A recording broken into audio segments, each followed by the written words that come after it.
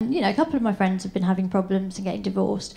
And I was quite smug. I thought, well, I think we're fine, Justin and I. I would argue that Justin and I have a very happy marriage. In fact, I do argue that all the time with Justin, who claims it's hell on earth. I mean, because marriage is hard, isn't it? Marriage is essentially waking up every single day and seeing the face of the person you love ageing in front of your eyes. It's like, do you remember that scene at the end of Raiders of the Lost Ark?